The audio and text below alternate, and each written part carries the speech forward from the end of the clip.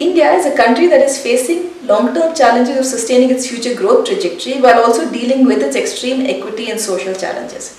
At Azim Premji University, we believe that students have a huge role to play in India's transformation, which is why we have set up the Social Enterprises Ideas Challenge.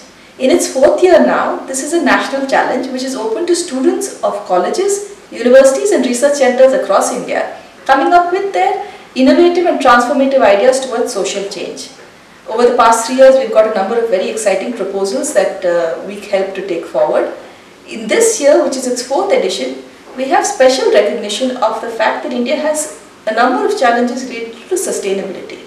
The country is in the middle of climate change and there are a host of environmental challenges that are around us, for instance air pollution, water challenges, dealing with waste issues that we see everywhere, as well as India's huge transformation to renewable energies. I am Harini Nagendra. I am a professor of sustainability at Azim Premji University, and I am very pleased to tell you that in this 4th year, therefore, we invite a special category of proposals in the area of waste, water and energy. We really look forward to seeing all your exciting proposals and to see how the country can be taken forward to more sustainable ways of growth.